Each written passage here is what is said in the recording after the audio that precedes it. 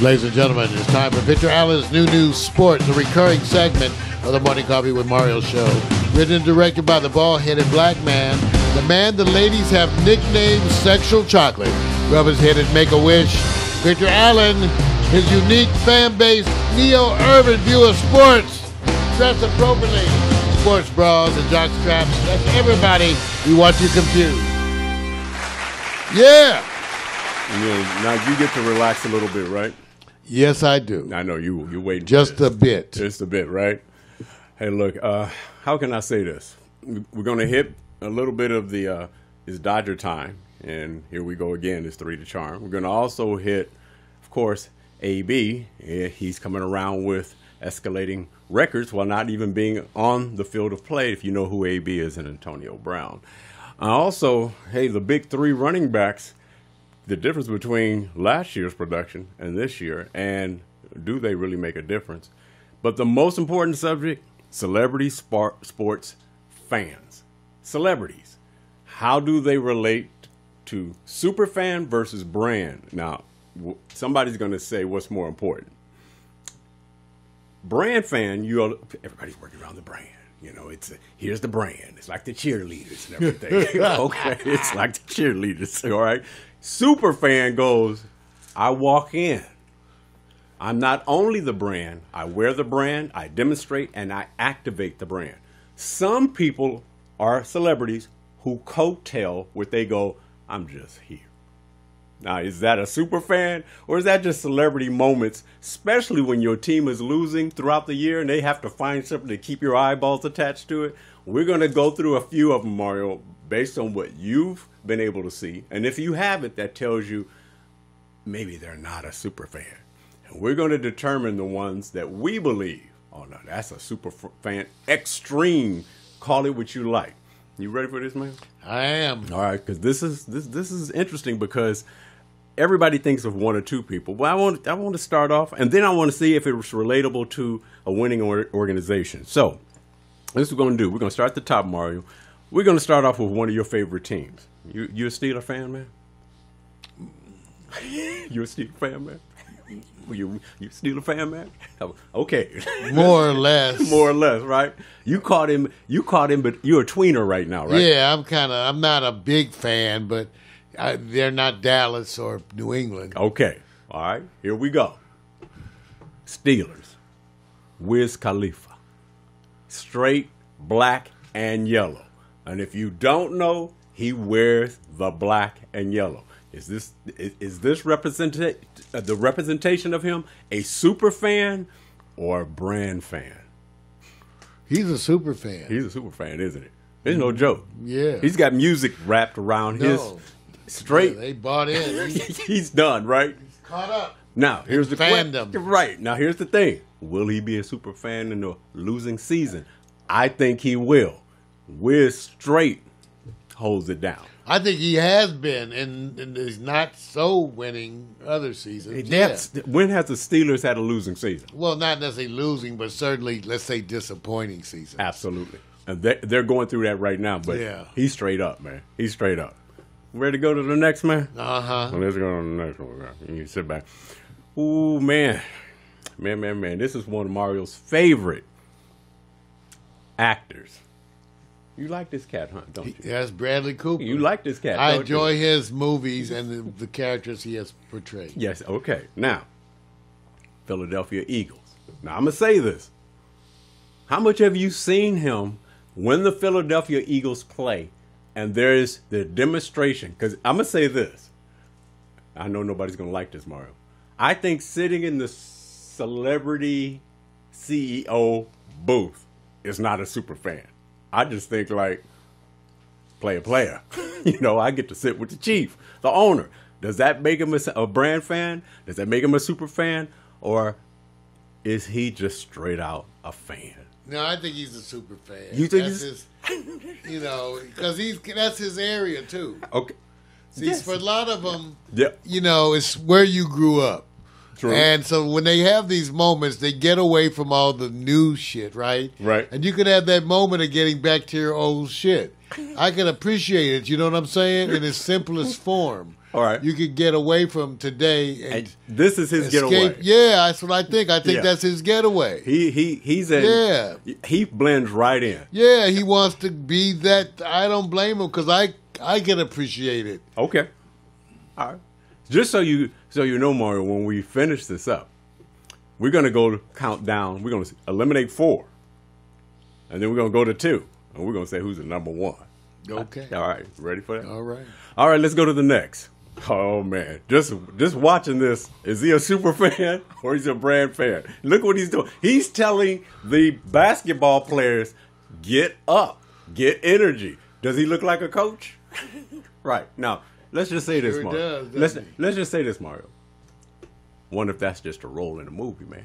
Did he pull it? Should we count that? No, Matthew McConaughey is kind of known for being eccentrically committed to certain ideals and principles. Right. So I think he's definitely caught up as a super fan. Yeah. So far we got super fan.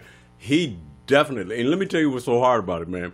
When you're talking about a football super fan, it is harder to identify you because you're in stadiums. It's not like being in a basketball stadium where you can really, everybody can see the celebrity walk in and they can see him. Whereas on the field, it's kind of hard and a person get lost. He gets known, and he's dead serious, man. Oh yeah, super fan, easy. All right, gonna take you to the other part of California, man. You know, if I say E40, Golden State Warriors, he's wearing it. He's wearing it. Is he wearing it? He's wearing it. Is he super fan or is he a brand fan? I think he's super fan. You think he's super fan? Because he's been there for a while too. Well, yeah. You know, some of these guys have been, like I said again, they've been supporting these teams for some time. Right. He did a whole video thing for them back in the day, and some stuff live back in the day. It's not what do I say? It's not just walking into your seat. He wears the colors, he put it in his product, and he activates it. And so when you see somebody wearing the colors, yeah, he's super fan, man. Easy. Super fan. All right, let's go to the next one. Boy, this is going to be interesting. I can't wait to see what you say about L.A. All right, now this is Jack. You know he's super fan. But see, I'm going to challenge you on something, man. Okay. You ever see Jack wearing Laker colors? No. You ever see Jack doing something special, out of the box?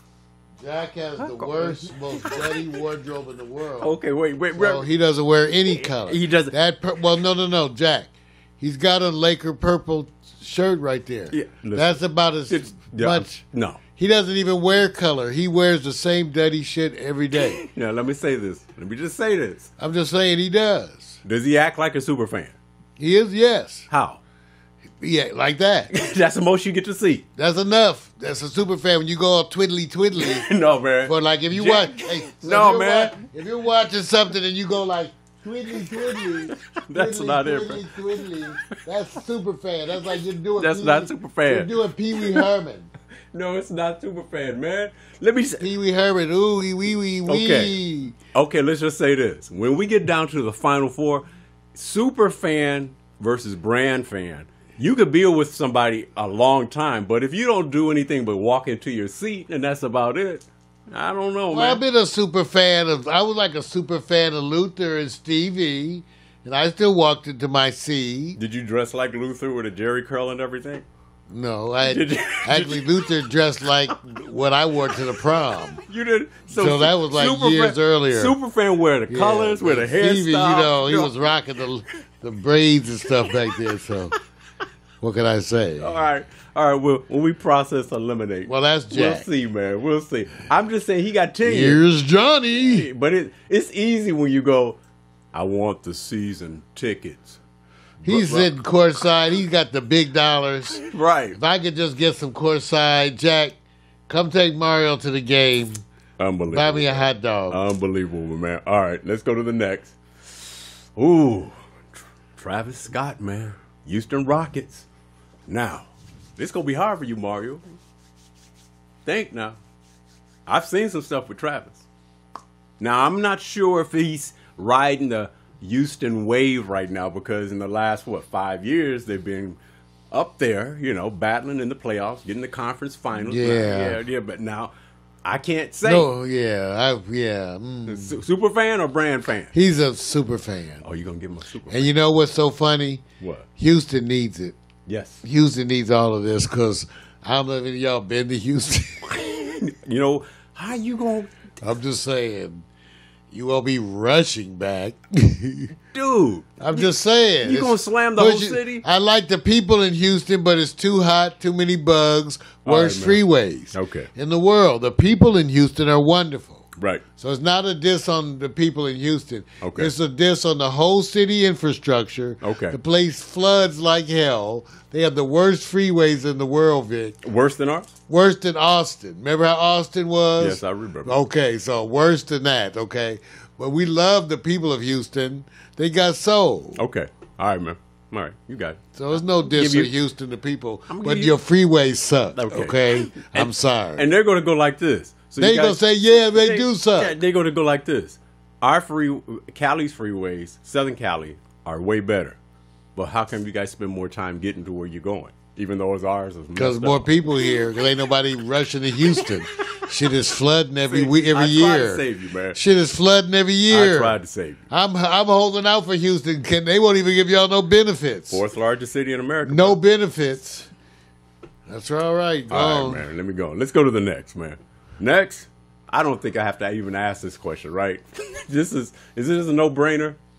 That's a no-brainer. Super fan, right? Oh, yes. And you picked some good ones today, Vic. Give it up for you, Vic. Oh, man. He is...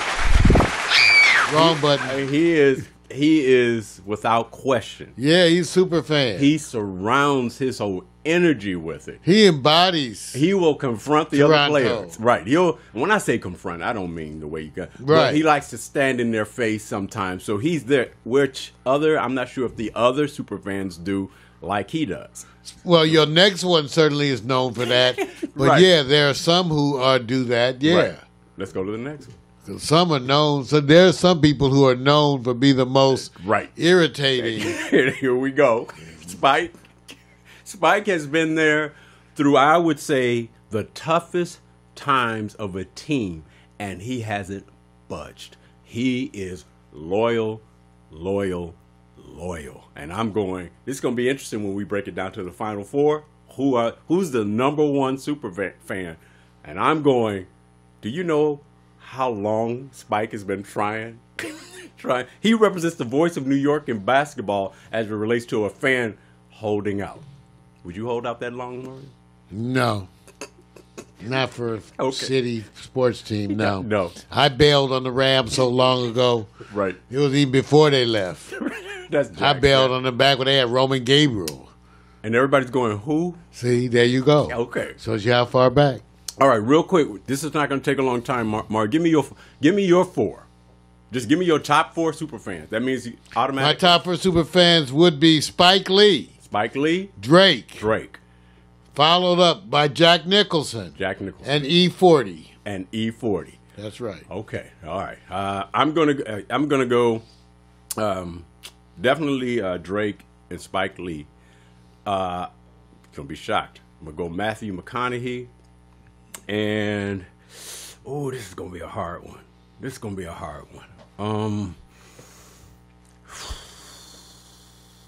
All right, I'll go Jack. That's my four. He's gonna go Jack. Yeah, I'm gonna go Jack. Take the camera with you, but wash your hands. Right now, who's number one? Who's your number one? Who represents my number one celebrity super fan? I mean, they activate it. They wear it. Spike Lee. Oh, that's the easy one, right? Yeah, that's the easy one. Yeah, for a long time, he's like Knicks. I mean, I'm gonna say Spike Lee. Drake is coming. Yeah, Drake is coming. Of the younger ones. Yeah. Well, that's why Spike has him, because Spike's been around longer. That's right. Drake was still like, right. Playing with Tonka toys. Stop. So, Stop. Okay. Had that little segment, man. Let's go on to the next one. The next one, we're on that watch, you guys. And the watch is, how can people stay in the news even when they're not playing? The Antonio Brown watch. Antonio Brown is set to file 9 grievances and appeals with the NFL, which is a record. Brown is filing those grievances in an attempt to recoup $61 million he was guaranteed, and he still feels that he's owed by the various teams he played for. Record. Now, let's give him a moment because I think he's going to spend record legal fees. Those boys ain't cheap. Right. So, now, let me say one this. grievance can cost you, and he's got 9, Let me say this. Okay. Let me ask you this. Once he goes and says legal, we can't hear anything from Drew Rosenhaus, right? Because typically what Drew would do is I think Drew's, most of them, at least if they're not attorneys, have legal training, so they're going to tread lightly. Thank you. And the likelihood he can get his money off of this. So somebody's telling him something. From what I understand, he's going to be able to get the money that was guaranteed from the Patriots. Yes. But that's going to probably be it. Yeah, that's it. That's what I'm saying. That's still $9 million. $9 million. Give him 9. Okay. All right. Okay, cool. Let's go to the next. Gurley watch. All right. I can wrap this together with Tampa Bay's record-setting offense against the Rams yesterday. They actually scored 55 points, shocking the Rams in their home stadium. Here's the one that gets you. Gurley, total of 16 yards rushing. Here's my philosophy on this. Never mess with a man's their lifestyle. It's their money. And then longevity and health are more important. But they're still putting him out there.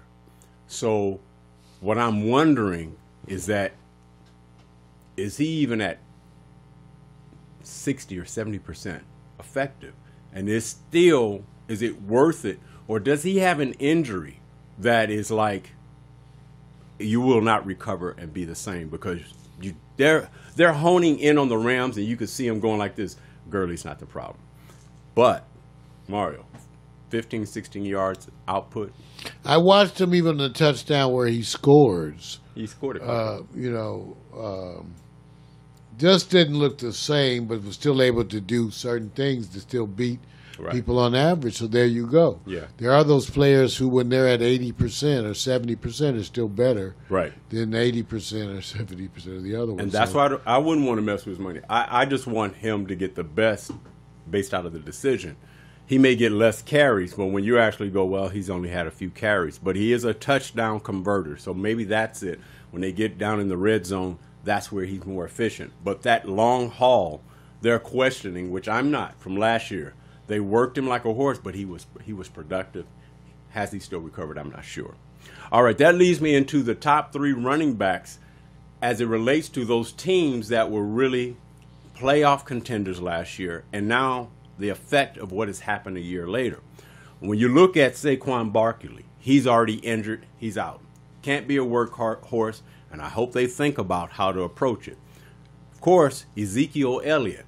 He's probably one of the top producers at this time, and maybe a limited role, but not necessarily at the level he was last year. And we just talked about Gurley. So far on the rushing depth charts as it relates to production, I can say this. Ezekiel Elliott right now is 7th in the league. He has 324 yards, and he averages 4.4 average yards and 3 TDs. Saquon only had 3 games. He's 237 yards, 6.4 average, 1 TD scored. And Todd, you already know, he's 20th in the league after 4 games, 219 yards, 4.6 average, 3 TDs. Wow. We're seeing a shift. And then now the question becomes, Dallas was producing, but until they ran into the Saints. Saquon, I think the New York Giants are feeling way more optimistic because their quarterback is delivering and they don't have Saquon. The Rams are hurting. Here's my question, Mario. Who's more likely of these 3 to rebound and have a very productive, if any of these teams get in the playoffs, if you had to pick a team that a running back is going to be productive in the playoffs, and New York Giants are not they're not looking at the Giants of making the playoffs, but they could now because they're on the positive end. Who would you put your fantasy money under?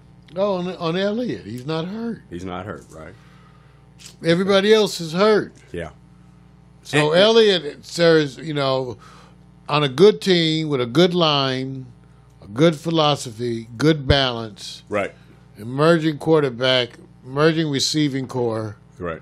No, it's good. They just have to gel. Dallas has the solid potential there, Right. they have to gel. Right. We're all amazed that New York is getting what they're getting without Saquon Barkley, and I still say we will continue to see that. Right. Just like I believe we will continue to see the Rams improve. I believe they will. So I don't think you have to worry about the Rams. They're going to improve. I agree. But I think that's where you are today, and it shows you Right. where things are sitting right at this moment. Right. And most of us don't realize that. A lot of people say this is not the Rams from last year. Of course you're not. There are players who are gone. There's different Players have left. It's already sizing up that this year is different, way different from last year. Right. You have different teams who are the main contenders. Right. And you have different. You have a lot of impacted situations by injury. And the teams that look like they're rebounding from it, the Saints. Bridgewater looks like he's doing enough to go, look, I can deliver. Also, New England, Buffalo's real, ain't they? Sure. But at first, everybody was going, they played some patsy games. They were held to 16 points, and Buffalo was up there going, we're threatening you. Kansas City got a scare from Detroit. We understand that. So when you look at the rebound and which teams are striking, there's no real clear dominant team. They were talking Patriots, but Patriots just ran into Buffalo, and they squeaked by. So maybe what we're seeing, Mario, is the regular season games where a lot of players didn't play in the preseason, and it takes 2 or 3 games to get their legs under their body. So we'll see. But outside of that, man, I was just letting you know that the Dodgers are at it again. Now, here's my question, Mario. We're gonna go to Dodgers because you are a true Dodger fan. I am, Dick. And you've been following the blue. I am the most true. But true. So let me just set this. Most true Dodger fan. Let me just set this up. They don't make them more true than me. All right, here we go. It's real simple. The Dodgers are a big-time success story, winning a division 7 straight years in their division and winning 2 straight pennants each time going to the World Series. Is 3 the charm? Right now, are we going to be typical LA? Don't talk to us until you win the chip. Are we going to be disappointed? No, Vic, we're going to be there to root for the Dodgers. You know what? See, I don't even put the camera on him. Look, I'm just saying it. Sure, we're going to root for the Dodgers. Right. Okay. Notice I'm not going to put the camera on him. I love what you guys are doing. Getting there is it. It's a money decision. Should you throw all your money at those pitchers that you could have, but you still set record wins? The offense should hold up, but everybody knows Houston is the beast. And so here's your third. No, they're not underwater. Right. So here you are going to come back. If everything goes the way it's supposed to, based on without any surprises, everybody's expecting that Houston will be on the AL side and the Dodgers on the NL side. At that point, you're about to see how the pitching staff of the Houston Astros is a beast. But that's all I have to say. But I still got my Dodgers blue. Mario, you still choosing the Giants? What's up? Yeah, that's my blue. I got blue in it, man. I don't want to see no blue panties. Okay, I'm done with sports, brother. I'm not even ending that one off, man. I'm done. Yeah, we out, man. That's Victor Allen's New Sports, a unique urban view of sports fan base, a recurring segment of the Morning Coffee with Mario show here every Monday. Enjoy. Victor Allen's New Sports. Remember to dress appropriately. Sports bras and jock straps. That's for everyone. We want you confused and with a rash. Be there. Yes.